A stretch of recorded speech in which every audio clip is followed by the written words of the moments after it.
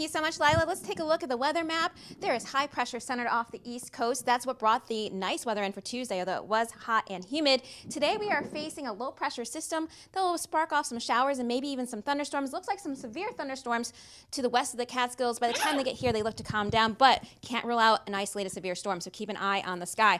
Back towards the west, we have some high pressure. We'll see how that impacts the forecast in just a moment. But first, a quick question of the week. I had a student ask me why sometimes the leaves look like they flip over.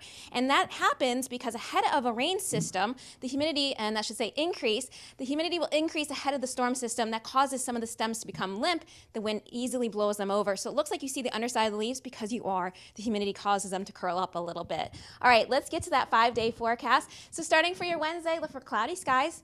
We'll see some showers and thunderstorms. Highs will be a little bit cooler, looking for highs around 70. For Thursday, partly sunny, highs in the low 70s, a lot less humid after that front goes through. For Friday, intervals of clouds and sun, maybe a spot shower or two, highs will be in the 70s. And for your Saturday, look for partly cloudy skies, highs again in the 70s.